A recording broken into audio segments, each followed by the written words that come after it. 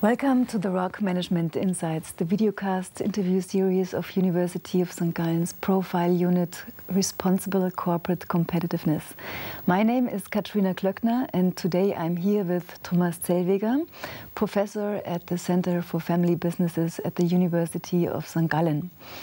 Additionally, he holds a joint appointment with Babson College in Boston as research fellow.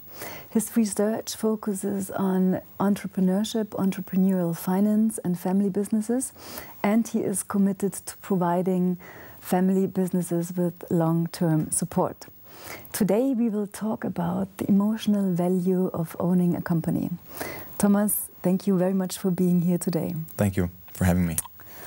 In your research, you examine the question of how emotional aspects are to be valued in concerning family businesses. So why do you think is this important for firm owners and their central stakeholders, and what is the specific challenge here?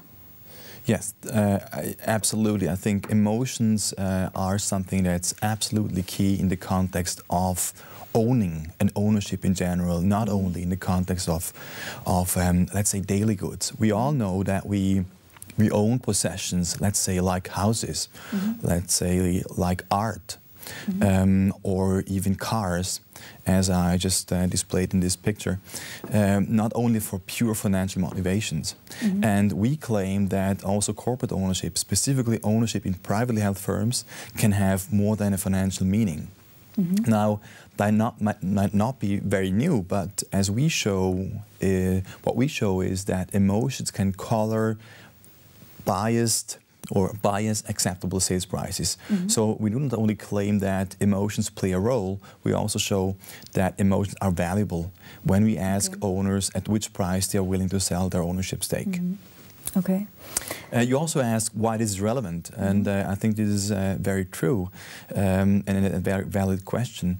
And we believe that this gives us more indication about when it's likely that an owner will sell.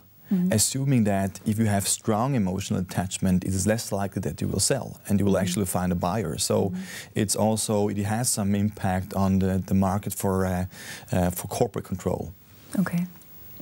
So what do you think is the central insight of your studies, and why do you think is it important for managers to know about it? Yes, I would say the central insight is that emotions are not emotions and bound, let's say, to emotional actions and behavior, but it actually colors what people perceive as valuable, and that we can put figures, monetary figures, on emotions. And this is why we came up with this concept of emotional value, which actually is the difference between an acceptable sales price, so what people subjectively perceive as a fair value for the firm, as opposed to the objective financial value that we can calculate through all these fancy valuation methodologies. And now our research tells us what drives emotional value, how it comes into being that emotions, socio-emotional aspects of corporate ownership drive up values, perceived fair values of firms. And I think that's one key insight. And within that research we see that there are positive aspects of corporate ownership, like the pleasure, the joy of being at the top of a team, owning, controlling, exercising authority, that this has a positive impact on the perceived value of a company, monetarily. At the same time, probably the strongest driver which drives up these acceptable sales prices is the intention and opportunity among these entrepreneurs to pass on ownership within the family. So if owners feel like that I want to, let's say, perpetuate the ownership within a family, this is a strong inclination among owners to overvalue the value of a firm. So this idea of tradition and keeping up an entrepreneurial tradition has a strong inclination to create emotional value. Now, and heritage. Yes, absolutely, absolutely. Heritage concerns and this idea of passing on the baton from one generation to the next. And I can maybe just add an example to this. I talked to an owner about these considerations. He told me, listen, if you want me to sell this company, you have to pay me a lot, because this is a family firm in the 4th generation, and we have even a 5th generation that might come along. So if you want me to sell, it's going to be expensive. To forego that benefit, so to say. At the same time, I think what's interesting as well is that we show that negative aspects of corporate ownership have an impact on its emotional value, and through a dual role. On the one hand side, we see that psychological and physical strain. You would call that maybe burnout syndromes, and the willingness just to let go actually reduce selling prices. That's quite evident, and it conforms with this idea of withdrawing from something that's unpleasant to us, and then it reduces sales prices. But at the same time, and which I found most interesting to me when we conducted that research, is that negative aspect can actually drive up emotional value. And I just want to give an example. When we looked into firms and asked owners in these firms how or to what degree they felt relationship conflict among the owners and the top management team, we saw that at very harmonious constellations and, let's say, low levels of conflict, then people just, let's say, first of all, thought it's a beautiful constellation because it's very harmonious, so we don't want to let go and then indicate high sales prices, high emotional value.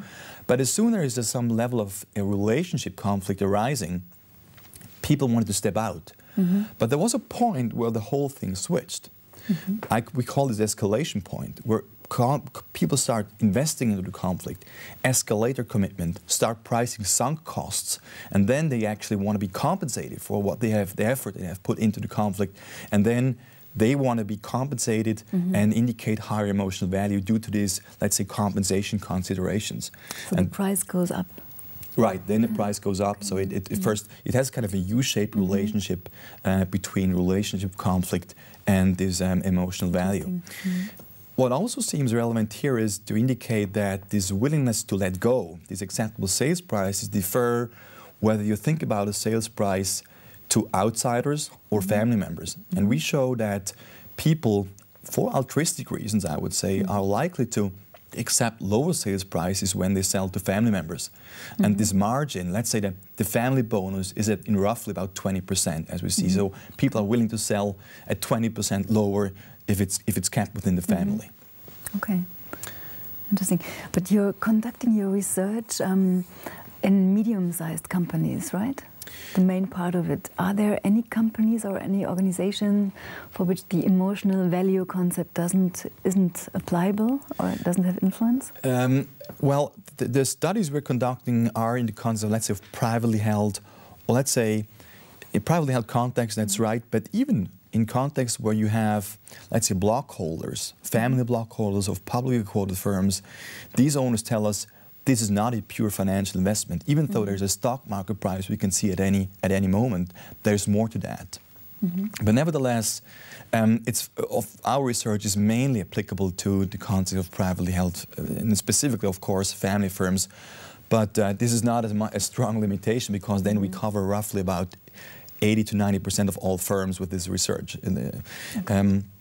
But it might not be so applicable to the context where you hold ownership in the firm for pure, let's say, financial trading reasons, right? For that context, our insights might not be that applicable. Okay, interesting. And let's focus perhaps a little bit the application of your studies.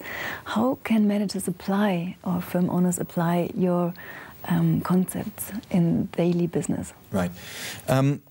I think there's two ways we can apply our research. The first thing is for owners themselves. First of all, I would say owners, we make aware owners of, let's say, the pitfalls of being emotionally attached, excessively emotionally attached to a firm. Meaning that if you have a strong passion, strong emotional investment in a firm, it's, for example, less likely that you're going to exit a failing firm. Right? So you missed the timely exit opportunity, because there might even be a situation where you just have so much emotions invested, but financially this is worth nothing anymore, right? So it would be wiser actually to distance yourself, reduce emotionality, and we help owners understand what the, let's say, the psychological and sociological mechanisms are that create these biases. But also for consultants, let's say M&A boutiques, corporate finance departments of banks, we help understand how owners who think about selling out could be better consulted to take into account these aspects and not have a conversation about the pure financials. On the other hand, I think that's an aspect that is just as relevant is on the side of buyers of firms. If I understand how emotional value comes into being, and hence understand how owners tend to overvalue or undervalue corporate value, then I might likely be able to screen potential buying targets along these lines as well, and not only along the lines of commercial aspects or tax aspects or managerial aspects in general. So keep in mind some kind of an emotional due diligence that could help us, let's say, cherry pick the right owners that might be less likely or more likely to sell. Okay, interesting. So let's come finally to the research basis. Which kind of research have you conducted, and why are you sure that your results are valid? Well, that's a good question for any researcher, and I think it's a particularly valid question if you start asking owners at which price you're willing to sell your firm. It's a very delicate question, but fortunately here at the University of St. Gallen we have very strong ties to, let's say, entrepreneurial networks where we have the necessary, let's say, closeness so that owners are willing to tell us these very, let's say, delicate answers. And we have conducted studies in several countries already. So we have findings not only from one country, which helps us corroborating our findings. We have done large-scale studies in Germany and Switzerland, for example, with several thousand people being addressed with these questions, and having conducted rigorous empirical research with a control for any type of financial considerations that the owners might have before we then actually show that emotions on top of that play a role. And for example, just on average, we find that this emotional value is about 30% of what owners have in mind, and the rest 70% is objective financial value. So Thomas, thank you very much for joining us today. My pleasure. Thanks. Thank you.